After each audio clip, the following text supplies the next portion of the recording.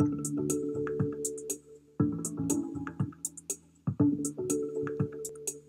in this module,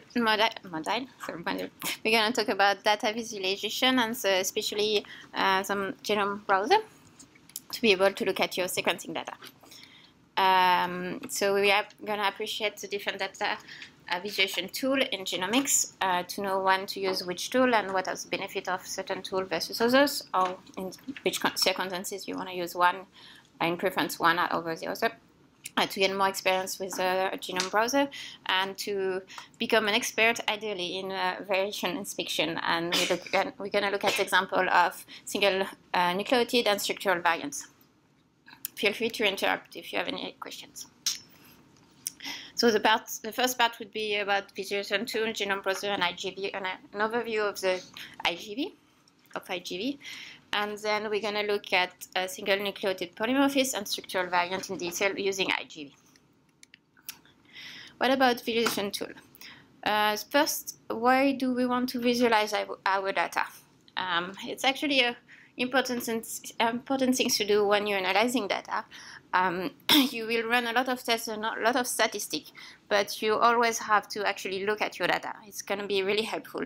And a good example of this is data sets that have been produced by a statistician in the 70s, Anscombe, and he created a data set of 4 sets, which actually exactly have the same basic statistic. So the average of the y value is always 7.5, the x value it's always 9. You have the same variant, the same correlation, and the same linear regression.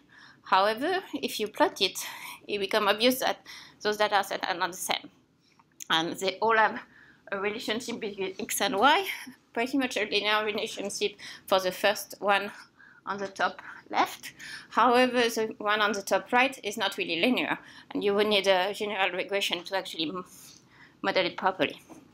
The bottom left is actually a very good linear regression plus one outlier, so you would need a robust regression for that. And the last one is an example of how an outlier can actually give you a good correlation, which it shouldn't be. So they all have a correlation of 0.8, but you can observe that the data are pretty different. And the basic statistic wouldn't give you a clue about that. Another data set that actually has just been published by a group in Toronto, it's a Datasaurus dozen. They took an image of a dinosaur, and with this same point, all these 12 images are the same x and y mean and standard deviation and correlation, but obviously they have different patterns. And it was the same thing. They wanted to show that statistic is really good, but visualization is important as well. So our visual processing, we have 2 types, the pre-attentive and the attentive type. The pre-attentive is the cognitive operation that can be performed prior to focusing attention on any particular region of an image.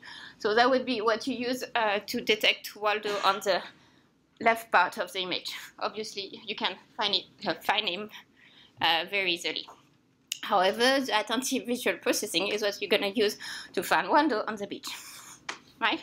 But we want to use the pre-attentive one to detect outliers, and so encode it properly using pre-attentive attribute. Outliers can really be picked by your visual system. So the idea is to display your data in the best way so you can catch outliers. So we can claim that the visual system is a low-cost, high-performance sense marker and debugger to identify outlier as long as you display it properly. So we're going to use tool to display the sequencing data you're going to be working on, or you are working on. There are a lot of different genome browsers.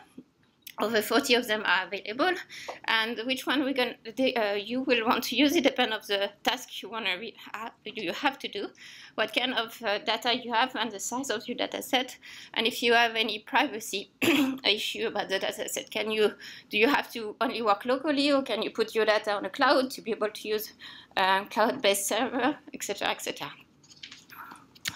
So I'm going to mention a few genome browsers such as IGV that we're going to look in detail and use in the practical just after. So UCSC as a genome browser, you probably all of you probably already use it. Go online and browse the different genome.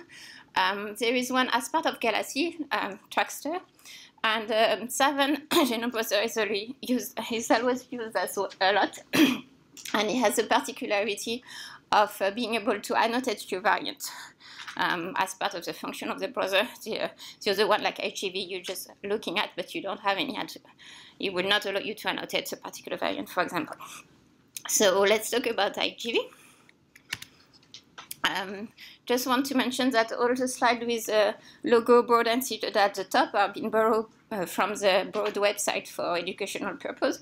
So, so that's why, which is where they develop IGV from. So IGV is an integrative genome viewer. It's a high-performance visualization tool for interactive exploration of large integrated genomic data set. And it supports a wide variety of data type, including array-based, next-generation sequencing, and genomic annotation. So it's a desktop application for interactive and visual exploration of integrated genomic data. You can upload a large range of data type and, of course, data set. From epigenomic data, macrodata, sequencing data, a whole genome or RNA-seq, or copy number, etc., etc. So with IGV, you can explore a large genomic data set with intuitive and easy-to-use interface. Integrate multiple types of data type with clinical and other sample information. We will see on how this is displayed. And view multiple data from multiple sources, like it could be local, remote, or cloud-based. And you can as well perform some automatic task, like loading a script and saying, go to this position, change this option, and take a screenshot of the data as it's placed, and go to the next position, etc., etc. And that would be, we will have an example of this at the end of the practical. So data you can use in IGV could be from a server, locally, from a public data set, etc. So it really depends on which data you want to use and how you can upload it from different places. So the basic of IGV, you will launch IGV, you will select your reference genome, you will load the data of interest, and navigate through the data to look at looking at particular position. So in general, you would run your analysis to detect SNV or structural variant. You will have a list of hits, and so you will go at this position to check that the reads really supports what you've just been detected by the program you've been run, and this program you're gonna use them tomorrow to detect SNV and structural variant in the lab tomorrow. So you all been on the IGV page to download it, I believe. So that's what you must have done to get the version of IGV. And when you open IGV, you have this screen that appears. So the first thing to do is to select the genome from the top left corner. If you map your genome on a reference genome, if you map your genome on a particular reference genome like AG19 and you keep the default at AG18, you will have a very rainbow color that everything is mismatched. So it's just a clue that something is wrong with the reference genome you will load. So the first thing to do. Then you will load the file for the data. This is an example of how to load file from a server. So publicly file available that are as part of IGV to be able to do some tutorial or test. But in our practical, we will load our own cancer BAM file.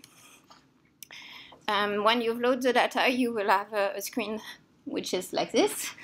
And I will describe the different components of it. At the top, you have the menu as you would have in any tool. Then the toolbar, especially, you have a box in the middle where you can type the name of a gene of interest or a region that you want to go to. Another option on the right. The first bar at the top is a genome ruler, and you can select more or less where you want to go. Then you have the different track with the data. On the left side, you have the name of the file you loaded. Then if you loaded some attribute that would be displayed as a column, a color column. So it could be, if you have different patients, the sex of the patient or the subtype of the cancer you have, or different other clinical information or information about data, about the data you loaded. And at the bottom you have the genome feature. The basic thing is just to show the genes, so the ref gene, ref-seq gene, for example, but you can load the UCH genes and sample one, or for example, a repetitive element tract as well. So different file format can be used, and the file format defines the track type, and each track type determines how it's going to be displayed. So automatically IGV going to recognize what type of data you're loading, because you're going to look at the file you're loading. Like if it's .bam, he knows it's a BAM, so by default he would display it in a particular way. And then you can modify a bit the option to what you want. So here are a list of all the file types that IGV recognize. A lot of them. A lot are very useful. And they keep expanding in function of how the field is developing. But usually the file you will be able to open it in IGV. So when you start loading your data, you won't see much, because you need to zoom in to be able to actually see your reads. So that's why you have zoom in to see alignment, and what is the region you need to go, how far you need to zoom in to be able to start seeing reads. It really depends on your coverage and the memory you can use. So roughly 30K. But if you have, if you want to use a large window, you need more memory, and so in some of your laptop it might be too demanding for them in terms of the memory usage. However, if you have low coverage, so not a lot of read, you can use larger window because you need less memory, because you have less data to load. But if you have very deep sequencing, you're gonna have to look at narrow window, because the amount of memory used is high. So there is not a particular region size, but just, you have to zoom in until you can actually see something. So when we load a BAM file so we have alignment, what do we see? We see reads that have been aligned to the genome, and we see some colors, and the colors correspond to a base that are actually mismatched. So they are not the same as the reference genome. And the color in function of the being a C or G or T, right? If the base has a strong color, that means the quality of the base was very good. If it's a light color, that means the quality of the base was not very good. So when you look at a particular SNP or SNV, if all the base that are the mismatch have not a strong color, you would not really trust it, because it was not a good quality base. So what are the important metrics we want to use to evaluate the validity of SNVs?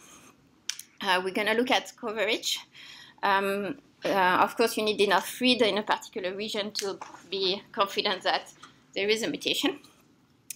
You want to look at the amount of support. How many of my read have the mutation versus how many of my read don't have the mutation. It could be a low variance frequency, but still you need more than 2 read, for example, or even more than that. We can observe if is there any strand base of PCR artifact. We're going to check that it's a region with the mapping quality is actually good. So the mapping quality is shown in IGV by the gray color. So all reads that have a good gray color as on the screen are good mapping quality, is getting more and more whitish to white when the mapping quality is bad. And the base quality is what I mentioned before. If a base has a mismatch and the color is not strong, that means the base quality was not good. So it's how those are encoded in IGV. And the important metric for the evaluating variant are the coverage, the reinsert size, and the repair orientation. And I'm going to describe those two, insert size and repair orientation, in detail just after. What does this correspond to? So when we want to look at SNP or SNVs, this is an example of a good SNPs. So you can see you have a mismatch, a T to a C. The reference genome is a C, as you can see at the bottom. And you have a bit more than 50% of read that actually have a T. And they all have a strong red color, so we're confident that it's a real mutation, a T to a C. And it's actually, if you load at the bottom the DB SNP track, it corresponds to a known SNP, because there is an annotation at the bottom. I wish I could point it, but I can't. Yeah. Right. Another example of a SNP or a variant mutation that you would not necessarily trust. In this case, you have a region, a particular position with a C to an A. However, we color here the read in the orientation of the read. So the reads that go towards the left are blue, the read going towards the right are red. And you can see that the alternative allele is only on a particular strand, read orientation. So you would want read going in both strands supporting this mutation. So you would not necessarily trust this one. What about viewing structural events? So pair read can yield evidence of genomic structural events such as deletion, translocation, and inversion. So we can color the read pair in function of the insert size, and the pair orientation. So what about the insert size? So we have the DNA that you want to sequence, or yes, and then it's been fragmented, what Jared described earlier. And then the read, you're going to have pair, and most of the time you have pair and read, so you're going to sequence on both hands of each fragment. So that's the arrow, what represents the black arrows. You have sequencing on both hands of your fragment. So the insert size is the distance between those two reads that belong to the same pair. And roughly, all fragments have the same length, so the insert size should roughly is being the same for all pair. And you can, when you have your pair read, you align them to your reference genome, and you can compute the distance between those reads, so that's the infer insert size. So we can, the infer insert size can be used to detect structural variants, such as deletion, insertion, and interchromosomal rearrangement. We're going to take the example of the deletion. So what is the effect on the deletion on an infer insert size? At the top, you have your reference genome. At the bottom, you have the sequence you're actually sequencing, which has a deletion as part in the middle. So the red part in the middle has been removed, and you have now a junction between those two parts on the right and on the left. So if you fragment it and run your read pair, you might have a pair that cover both hands of the breakpoint. If you map this pair back to your reference genome, it will map further apart than your real sequence. So the infer insert size is larger than the expected value. So this is an indication we can actually use to detect deletion, for example. And we can visualize it on IGV, with IGV. So you will do that in the practical. We will ask for the color alignment to be colored by insert size. And for example, a deletion can look like this. You have a drop of the coverage. As you can see, there is less read in the middle. And you have some red read at the border, at the breakpoint, that actually have larger insert size than expected, so telling you that there are good evidence for a deletion here. Right? So that's by convention IGV use will color in blue the insert sites that are smaller than expected. In red, the insert sites that are larger than expected. And then if a read pair is mapped on one read is mapped on one chromosome and the other read is mapped on another chromosome, they're going to color the reads with different color in function of where the mate is mapped to. So they have one color per chromosome, and that's how you will see some rearrangement. That the color of this read indicates that the mate of this read is actually on chromosome 6, and the original read were mapped on chromosome 1, and vice versa. On the right side, you can see the read mapping on chromosome 6, and their mates are blue, or light blue, because their mate is mapped to chromosome 1.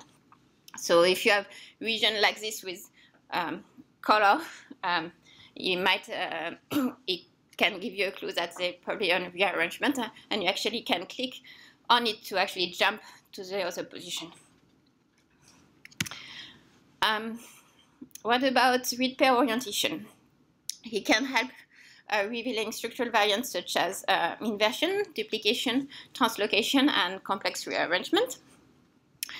And the orientation is defined in terms of read strand, left to right, and read order, first and second. I will exemplify that. So if we take the case of an inversion, so you have the sequence AB on your reference genome that is actually inverse in the sequence, just sequence. So it's a B to A. Then you will fragment your DNA and have some read pair sequencing. So we take the example of a first read pair that is around the B junction. When we map it back to the reference genome, the part on the left would map to the blue part close to the normal sequence, so it's not a problem. However, the part on the right will map to the reference genome close to the B, and you will have an orientation that is actually in the same direction as opposed to being like this in theory. If we take the example of read pair spamming the other breakpoint, the read on the right will map without any as expected, and the read on the left will map in the opposite, the same direction on the reference genome. So this is how you read map Allen read would look like, and you expect the orientation being inward facing and not on the same direction. So this you can actually identify it, and we will color it in a particular way to be able to highlight it. So the cyan's, they will color in cyan when they have the left side pair, because they're going from left to right, and the blue one would be the right side pairs. So on IGV, we can color alignment by pair orientation, and an example of an inversion would look like this, with both left side and right side pair at each breakpoint, like the cyan and the blue pair, as I exemplified before. And you would notice a drop in coverage as well at the breakpoint. So that's the convention for IGV with the normal read pair that are in the right LR with the right orientation, and then you have in the same orientation the cyan and the blue, and if you have outward facing the RL, so they are actually the last one, the green one exemplify a duplication or a translation. So that's how you would, all the different options you would use to highlight the events you detected and check them on IGV. And we're going to actually do it in the practical now.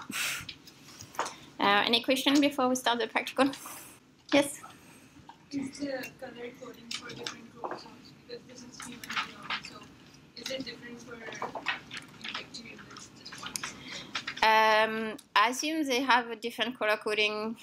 They must have a color coding for every single genome they support. So you need to load the reference genome. So I don't know if IGV would load the bacterial genome or whatever genome you want to look at. But they would, if they support the genome, they would have a convention for which chromosome is which color. you.